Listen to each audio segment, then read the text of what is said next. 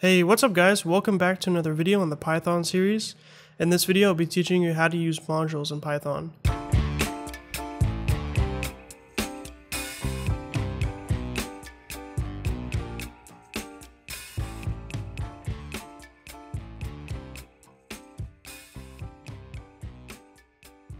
So before I continue this video and I show you how modules work in Python, I want to let you know that I actually wrote an article on my blog for this topic, so you can go check it out and read it if you want to. When it comes to learning new things, personally, I like reading it, so you may find this article helpful. It's a detailed account of everything I'll be teaching you in this video.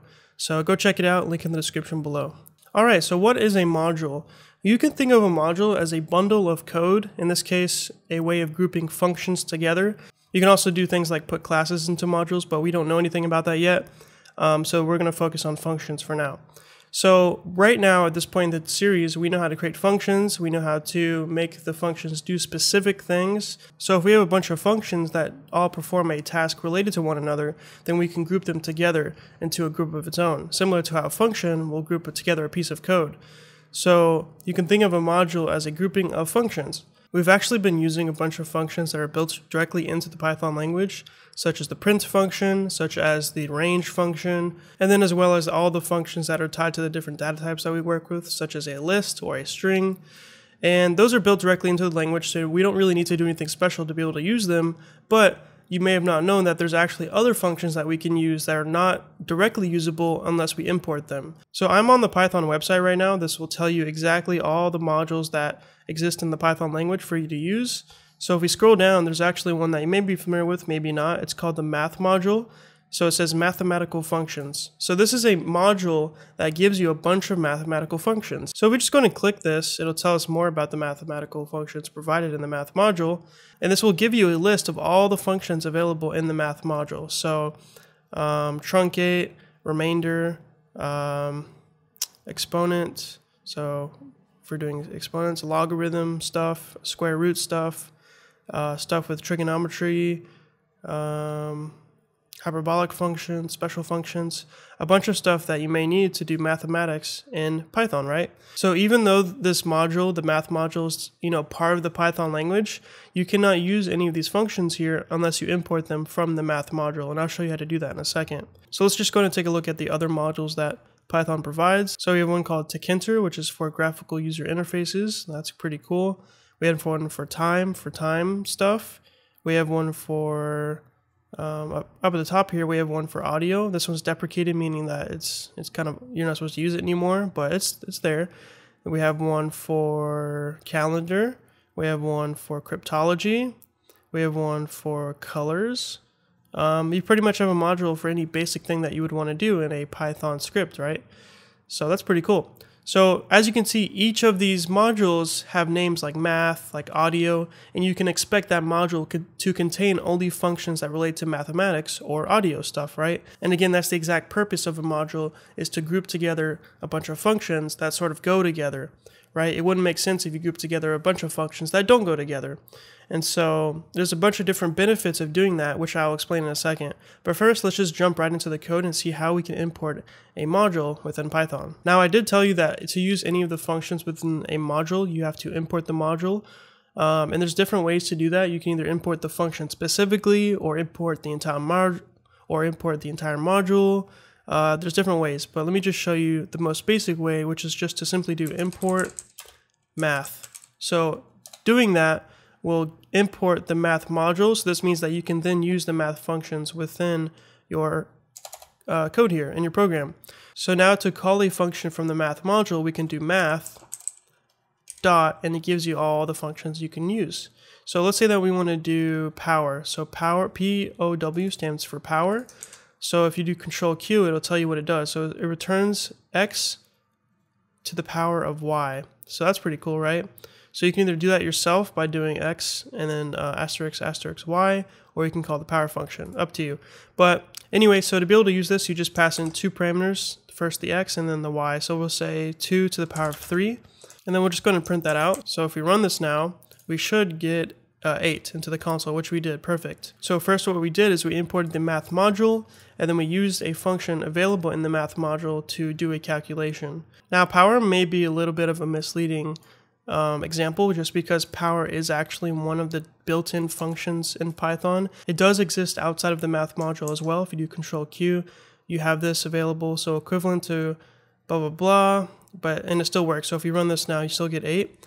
Now you can use either this one or the one available in the math module. They are slightly different. So let me give you a different example. If you do math.exp and do Control Q, this is returning e raised to the power of x. So let's see what that is. And you have to take away that parameter. It only wants 1. So e to the power of 2. What is the value of that? It is 7.3, roughly speaking. And if you take away math dot, this no longer works because this function is only available within the math module. The other one was available outside of it, technically, but this one is only available in the math module. So you have to directly reference it from the math module. So math, the module name, dot, and then the function that you want to use from the math module. So pretty simple, right?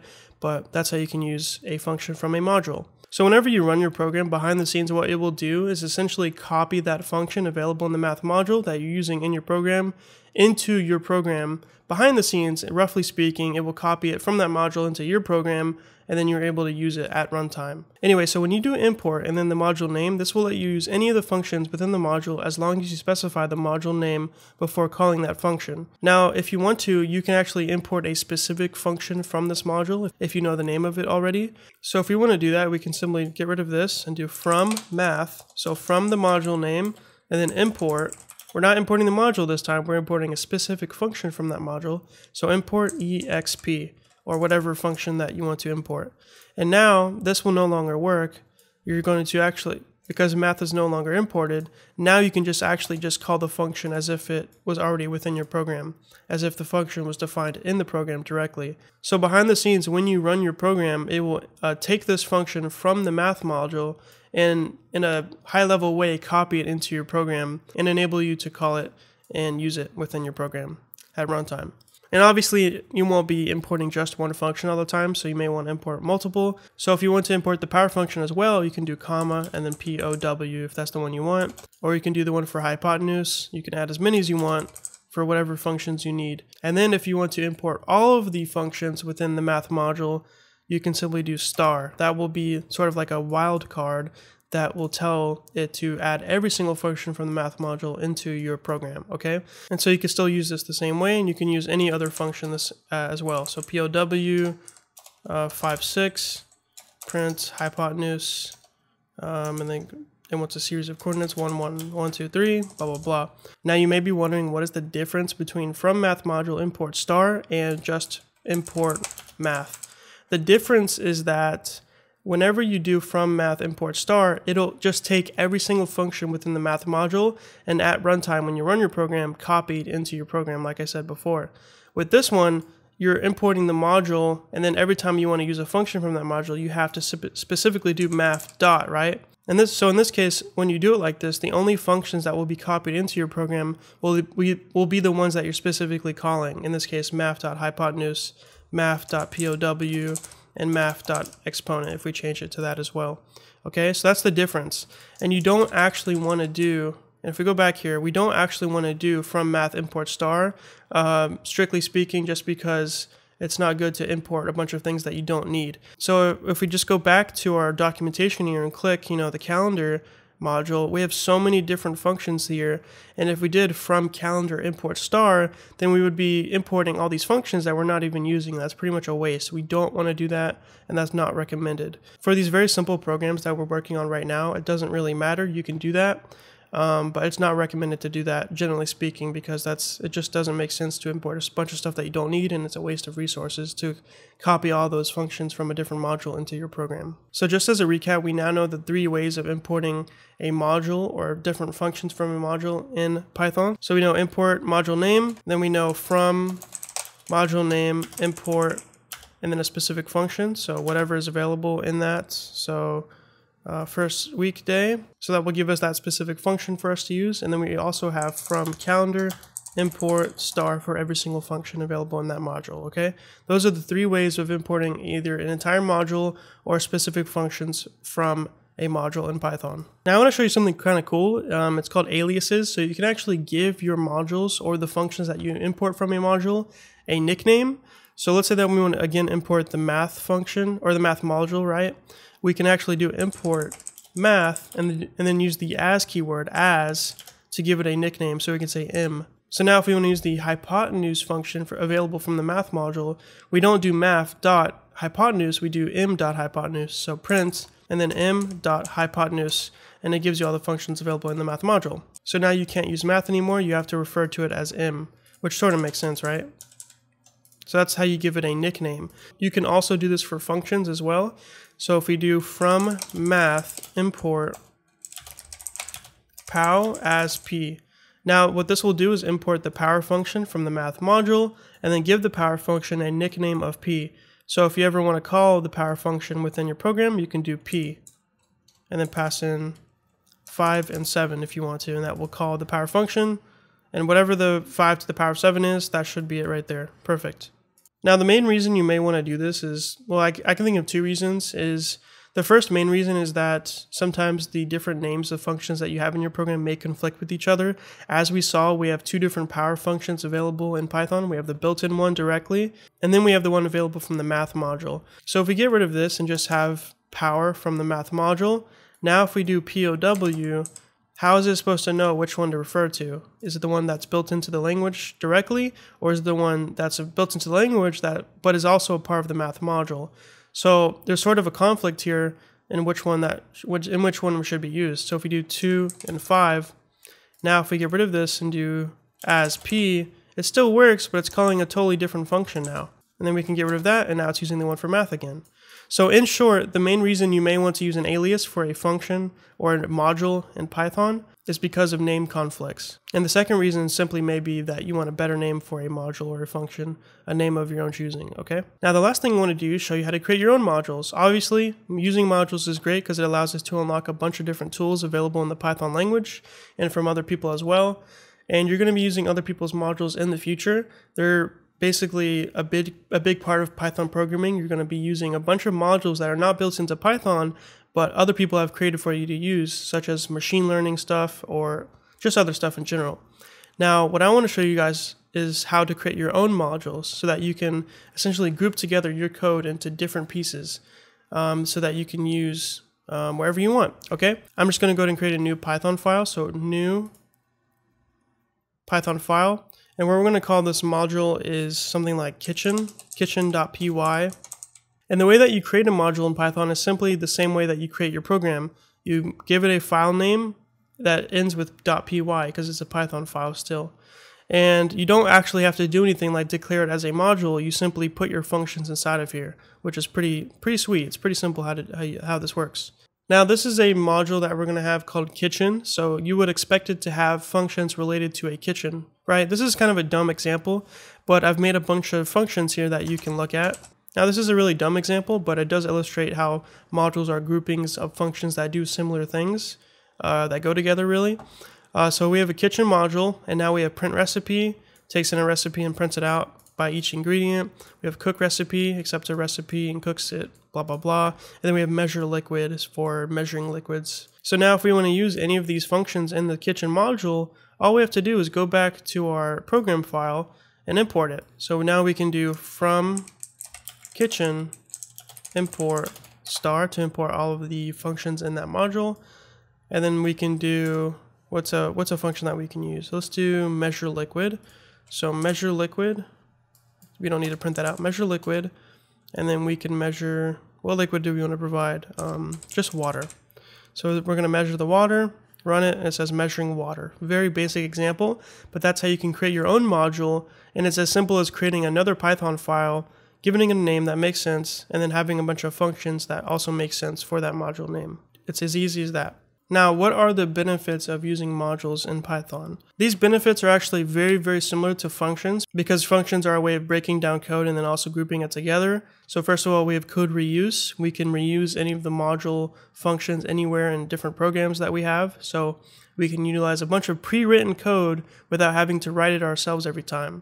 So if the math module did not exist in Python, to be able to do the hypotenuse, for example, you would have to write that function yourself, and then anytime you want to do hypotenuse, you have to call that function, which is simple enough. But the point is that someone out there, the Python team or whoever, created a module called the math module that has a bunch of pre-written code that works really well, and then you can use it for free. That's the key idea, is that you don't have to write it yourself, you just have to know how to use it, okay?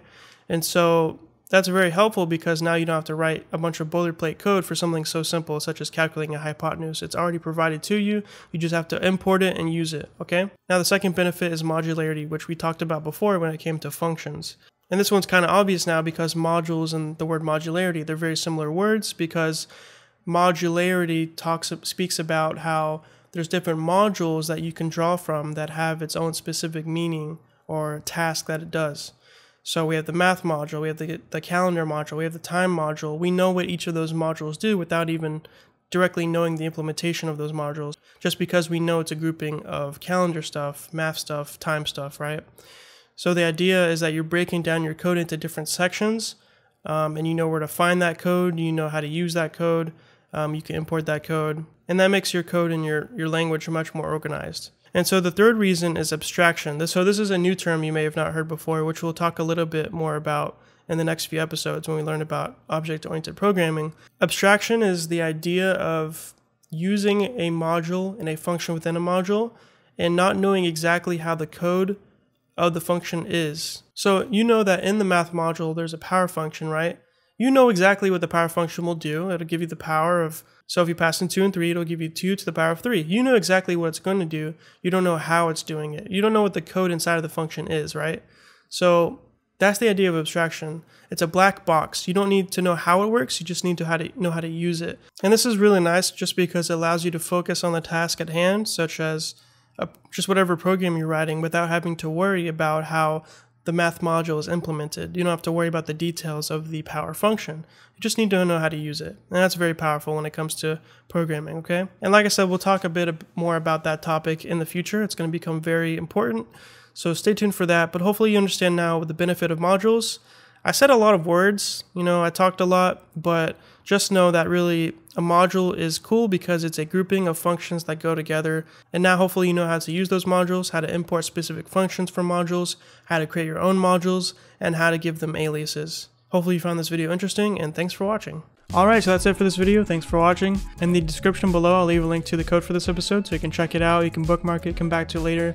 If you forget any concepts or you just want to review the concepts I taught in this video, I'll mark everything up with comments so you can come back and read the code without having to rewatch the video, although your reviews are greatly appreciated. So yeah, I'll leave a link for that in the description below, so make sure to check it out. And another thing is I'll leave a link to our Discord server. It's a big community for programmers, so you can ask for help on your programming projects if you're stuck on something, or maybe you can get some new friends. If you don't have any friends, there's lots of people here. It's growing really fast. You can find lots of people who are passionate about the same things as you. For example, if you like Minecraft Spigot development, you can find lots of people who like that. If you like C++, if you like Java, if you like web development, it's a really, really big programming community. So feel free to join. There's a link for that in the description below. And the last thing I want to tell you is that if you want to support this channel, you can click the join button below this video, and you can join this channel as a member for as low as 99 cents a month, and you can cancel at any time. You get some cool perks like early access to all of my new videos, a cool rank on my Discord server like you see right here on the side, YouTube members, and also you get to see yourself on the screen like you see right now. So if that sounds cool to you, feel free to join. If you don't want to, that's fine. If you can't, that's okay too. I really just appreciate you watching the video anyway. And thank you. Thanks a lot. And that's it. So if you like this video, leave a like. If you want to see more, subscribe. And peace.